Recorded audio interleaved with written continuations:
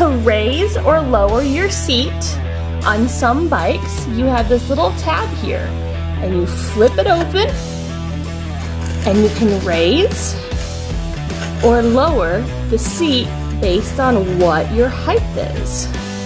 And then you just push it close again.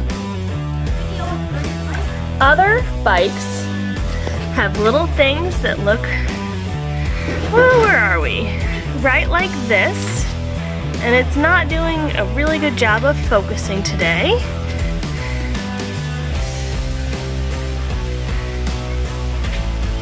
Anyways, it is a little bolt type thing. And, pardon all my hands, you will either need a bike repair tool or an Allen wrench, and your parents should have some if they can help you.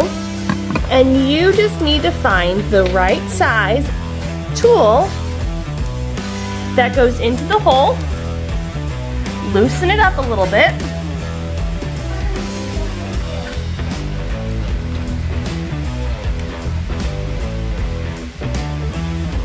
and then you can raise or lower the seat from that. So, loosen it,